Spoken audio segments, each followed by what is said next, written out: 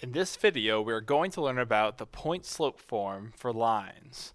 The form is y minus y1 is equal to m times x minus x1, where m is the slope of a line and x1 and y1 is a general point on the line.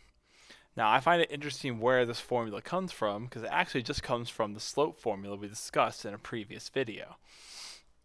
If you just take xy, a general point, and just substitute it in for x2, y2, you'll see exactly where this formula comes from. If I were to multiply each side of the equation by x minus x1,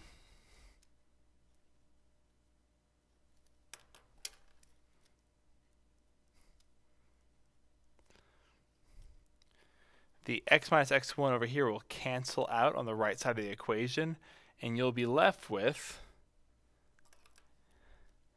x minus x1 times m is equal to y minus y1. And due to the reflexive property of equations, we can truly state that y minus y1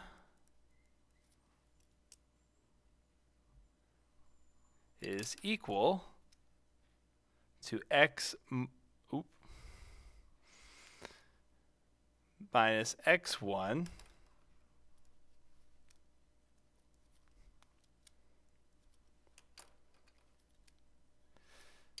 times m. And then use that same commutative property on the right side of the equation. We can get y minus y1 is equal to m times x minus x1.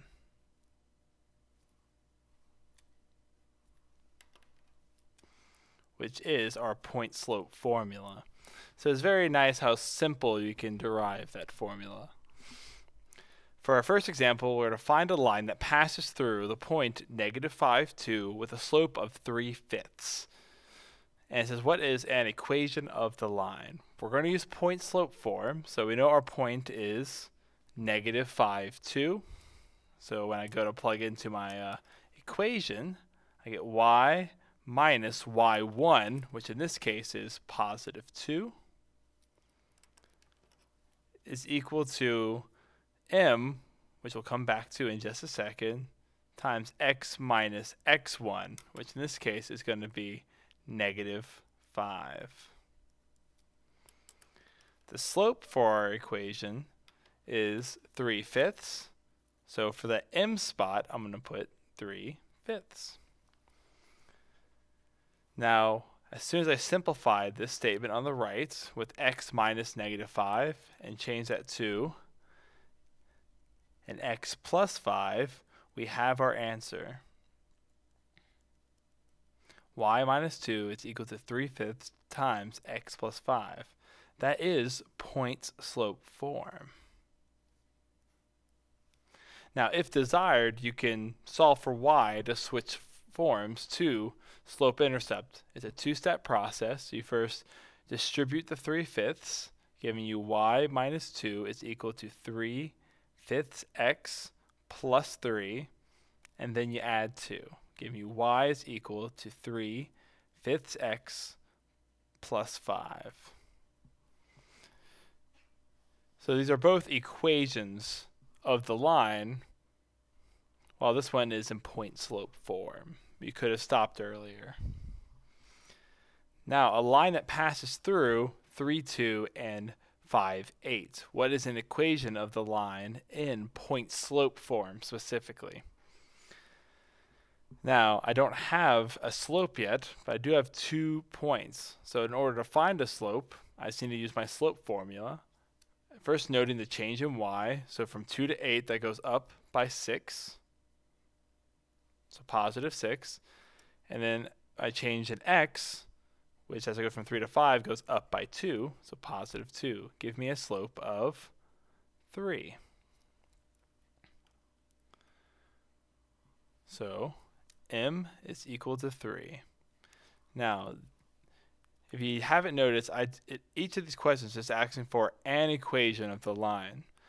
Since I could have used either point, I actually have two possible ways to write this answer that are both correct. I can write it as y minus 2, if I use the first point, is equal to 3 times x minus 3. Using the first point, that is one correct solution.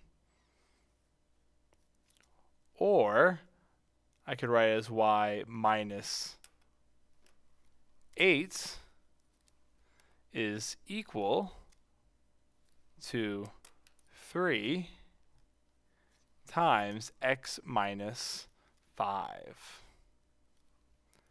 These are both correct ways to write the answer.